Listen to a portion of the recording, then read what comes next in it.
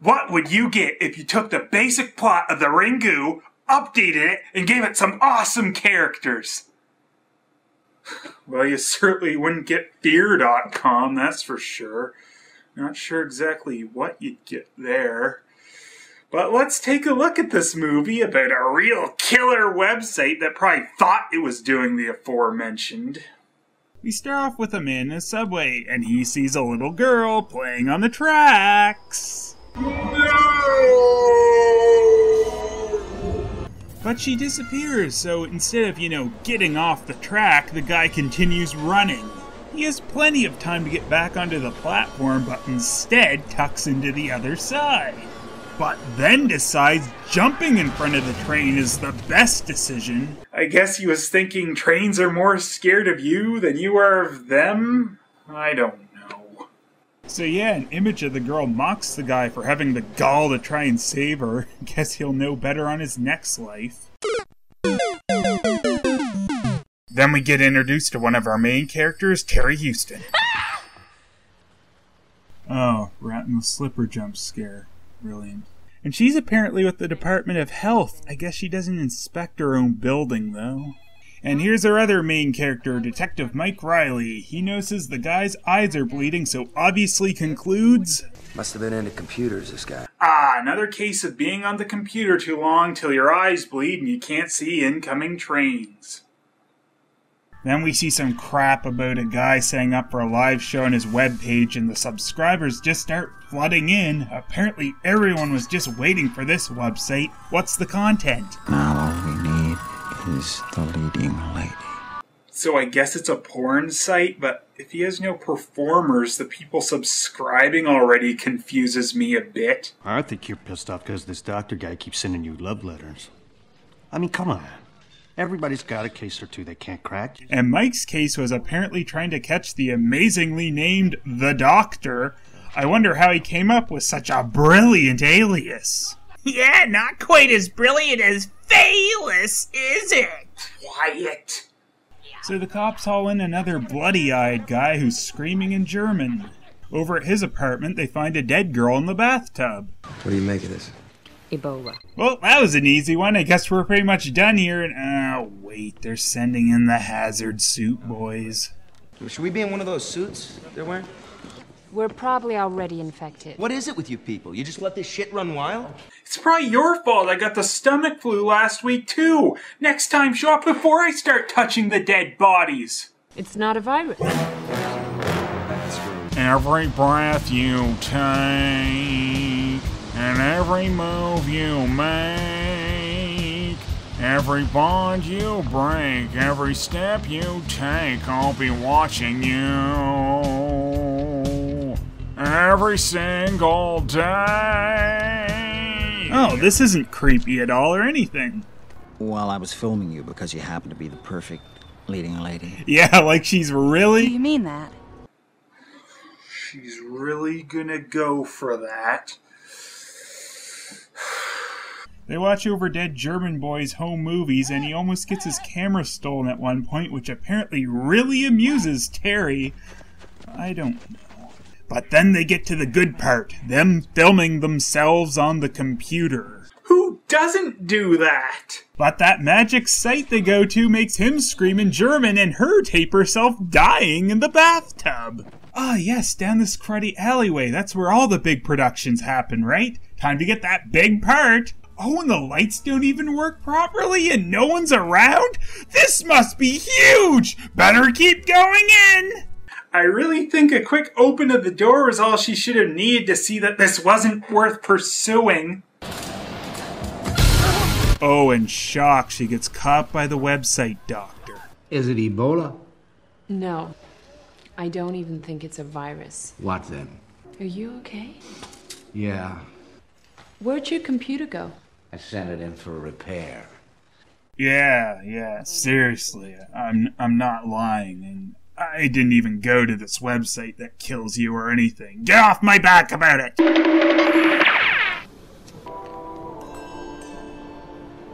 Oh, stupid little girls and their balls and their background music. Oh, now she disappeared. That annoys me so much I'm gonna take the cigarette out again.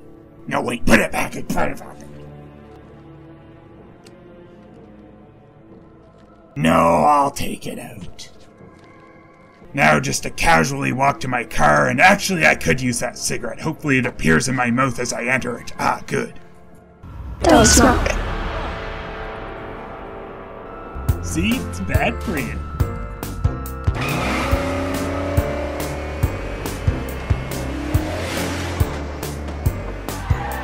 And if you smoke, you go to hell before you die. Please. Always on his computer. Aha! Another computer-related death. Case closed. Back at Website Doctors, we see he had already lost his previous subscribers, but is now getting them back again rapidly. And he's apparently doing a live torture podcast. We will provide a lesson that reducing relationships to anonymous electronic impulses is a perversion. Ah, yes, and what better way to show this than torture and murder? But here, we offer intimacy. Basically, all he's saying is his reason for killing is pretty weak. Except he really needs those subscribers. Karen, tell us your hopes and dreams. Well, actually, I wanted to write a live podcast where I torture and kill people.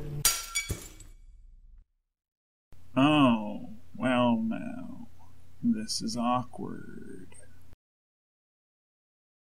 So the computer tech Denise finds the common link between all the victims' computers is they visited the site FearDotCom. Wait a second. FearDotCom.com? Seriously? FearDotCom.com. I've never heard of someone naming their site something like that. You'd think if you could get a magical website that kills people, securing the actual domain Fear.com would be simple. I guess not even magic can save you from domain price gouging. I'm waiting for you, Denise. Okay. Do you want to hurt me? You're lying. Oh, so this is just one of those games that gives you a choice for no real reason, as there's no real choice in the matter, it's just a linear process.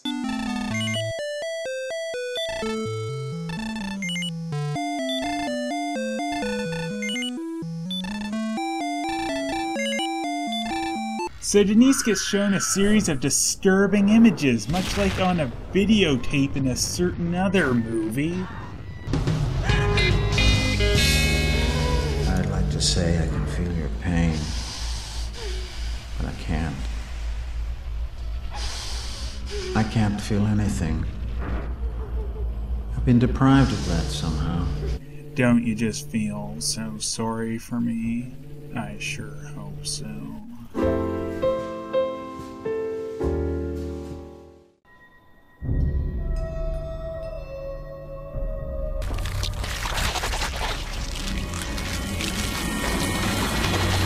I hate bouncy balls that hatch cockroaches.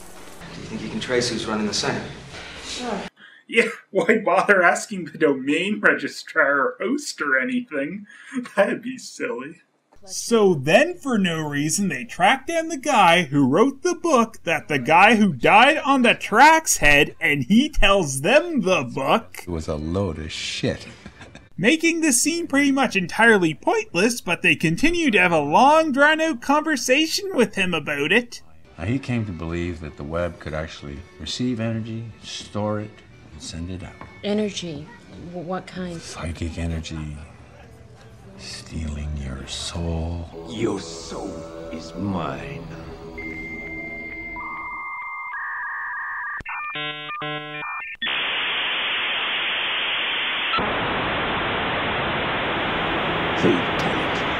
Every one of these victims died 2 days to the minute after they first logged onto the Fear site. Wow, that's almost like dying 7 days after watching a videotape, but so much cooler!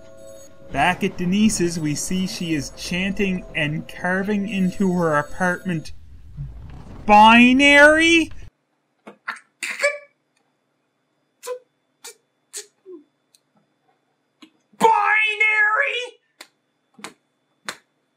Her cockroaches return, but luckily disappear when the camera cuts. Guess she's safe. Oh, but unfortunately it cut again and they're all back. Mike and Terry start rushing to Denise's like they can actually get there in time, and she starts walking over to the window. Yeah, I wonder where this is going. Yes, that was truly a shock. Can you promise me one thing? That you won't visit that site? Why would he bother when you guys could just get all the info without visiting it? Mike goes over to Denise's to have a chuckle at the binary on the wall. Oh, and of course he's logging into FearDotCom. On my favorite web browser, Hotbox.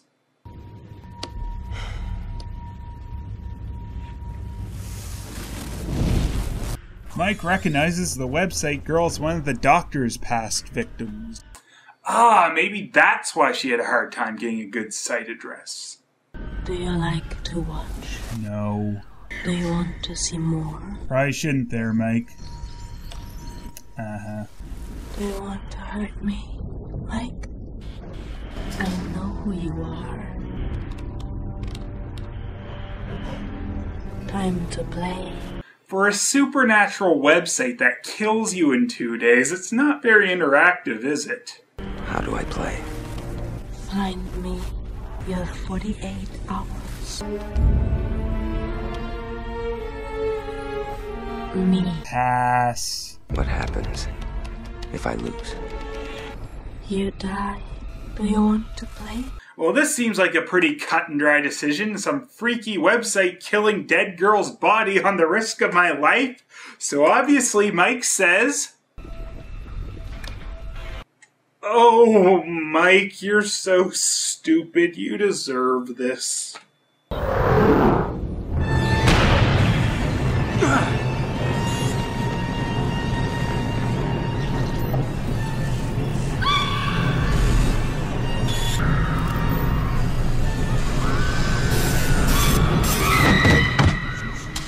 I'm really wondering how this site is coded, and it looks like a Flash site, so let's check the old action script book here and try to find out. It must be on some kind of time function. And, you know, if timer equals 0 and body found equals false, then execute kill. Can't seem to find the kill command in here. Maybe it's under murder. And the images from the site plague you as you're on your death trip. Getting that odd sensation of deja vu again. This, your glove.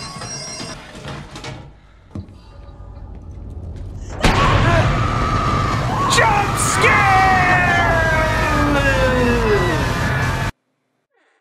What a girl. Jeannie Richardson. I saw her. She said he had 48 hours to find her, yet she keeps knocking him out. That's hardly fair now, is it? Don't go there! Promise me you won't go there! Seriously, you listen to me like I listened to you! Oh, shit. So Terry immediately, not even joking, goes right to the computer and goes to good old FearDotCom. Why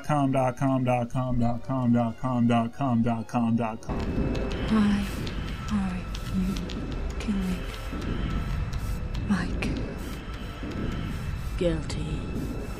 Guilty? She asked why, not are you? What a piece of crap website. Certainly can't be the interactivity that brings people to it, so it must be the killing you feature that really draws people in. Guilty of what? Watching. Watching? Watching? Watching? I guess I'm guilty of watching too! Watching a stupid piece of shit website movie! So Terry picks up her little 48-hour computer mind virus as well. And she knocked Terry out until daybreak. Man, for a barely interactive website ghost, she's a real cheater. So Terry and Mike's partner Sykes check into the dead web girl, Jeannie Richards. Yeah, Jeannie. I checked out all her addresses. Shitholes. Artist model my ass. You, though. I find interspecies mating rituals fascinating. Will you shut the fuck up? Didn't find that a little interesting, Sykes? No? Well, we see once again he's lost all his subscribers, but is rapidly getting them back.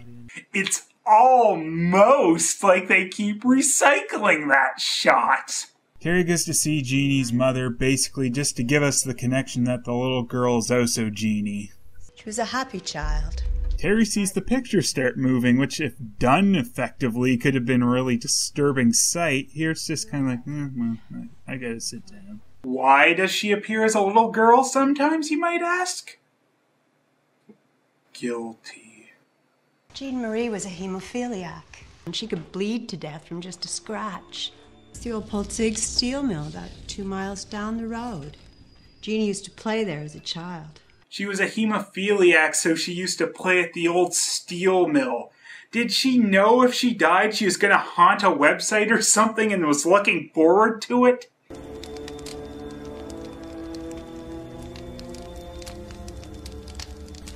You seem like you were expecting me. What? Well, as dumb as that is, the bum lady points Terry out the way to the dead body. Hello? 7 days. I mean, are you ready to play? Find me. Where are you? What? What'd you find at the old steel mill then? Was that not her? Was it some other victim? Why'd you go do all that then? Were all those scenes entirely pointless? I think so. Do you want to hurt me? Yes! Holy shit, yes! You're lying. Yeah, of course I am. I found you! I found your body! I did what you wanted! I know who you are. Wow, she's as coherent in person as she was on the site.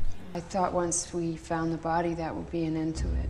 I think they thought that in another movie too, but if you're expecting a similar twist here, prepare to be mind-numbingly disappointed. Don't know if it matters, but someone performed an autopsy on this body a long time ago. Shouldn't the coroner be able to tell those cuts were made before her death? So to actually finally combine these stupid stories and get this damn thing wrapped up, she just has the doctor's current address inside her mouth. Whatever, I have no real complaints about that, because if they didn't just give it to them, they'd probably make about 17 more useless stops before getting to the right place. Oh wait, silly me, she gave them the address to his place where he has random dead faces spinning on TVs and other dumb shit. But then they find the real address. They arrive at the doctor's place and call in Sykesy Boy to come help them. So finally, Mike and Terry confront the doctor, but he has a surprise for them. Oh my god! He's already killed Sykes. It takes this guy almost an entire movie to even start killing this girl, yet he's already killed Sykes and strung him up on the wall. I don't even know how Sykes got there first, let alone giving him time to do all that. He must have just ran in with his throat out yelling, kill me, get me out of this stupid movie. Well, here's one thing we shouldn't be surprised about. This makes the whole calling Sykes in to help thing entirely pointless. So I'm getting sick of this. The doctor gets shot in the leg, but they're stupid. Instead of killing him right away, he's able to pull out a gun and blow Mike away. Despite a moment ago the doctor saying, guns are so impersonal and artless. He starts strapping Terry up, but Mike logs into FearDotCom. She teleports him into the net, I guess, and apparently he doesn't get 2 days. Scooter? Yeah, Chief? Remind me to stop setting up these video conferences. They're not very productive. You got it. Sheesh. Mike dies, so sad.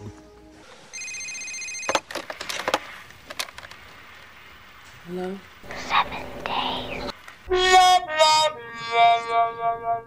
So wow, FearDotCom didn't even try to hide the fact that they just rehashed the Ring story. And yes, while this did beat The Ring into theaters over here, the original Japanese version was out a few years before this. So I can only assume they didn't think it'd get that much coverage over here and they tried to beat The Ring into theaters. At any rate, it's just a terrible movie, and I can only hope that there aren't any real websites that awful. Actually, let's go find out. Come on, gang, let's go! Alright, better open this up in my trusty Hotbox web browser.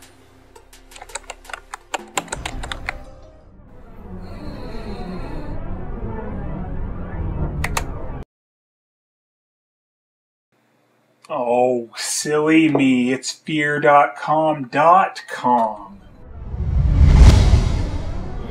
Do you like to watch? Not really. Do you want to play?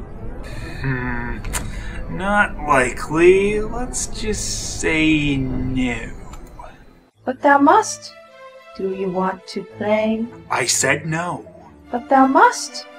Do you want to play? No! But thou must. Do you want to play? Fine! Enough with that attitude, Phelous. What? I know who you are. Well, I know that now. You did just say my name. Time to play. Time to play what? Hey, what you doing? Get out!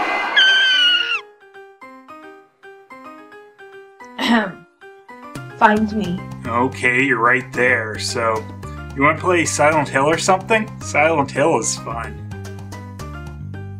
No! Really find me! What, online? Your YouTube account is Cyborcat. Does that count? Guilty. Guilty? You have 1 minute. I think I'll just be turning the computer off now, thanks. Don't you dare! Well, that's all the time we have today. Stay tuned for my next review where I'll be taking a look at the movie. This is for keeping that leg-cutting scene in your review of The Ruins. Oh.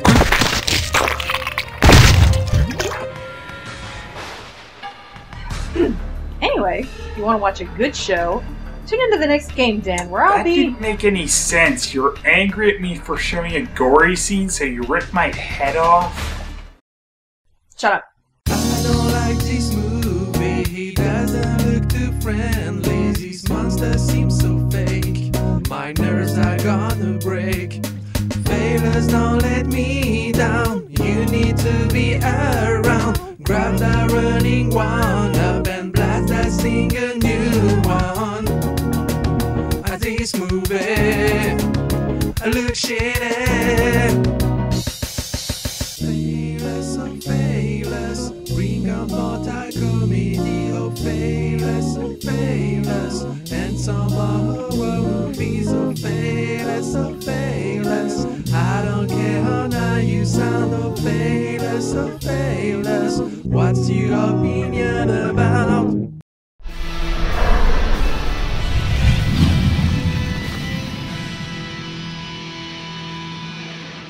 That didn't make any sense. You were angry at me for showing a gory scene, so you ripped my head off? Shut up.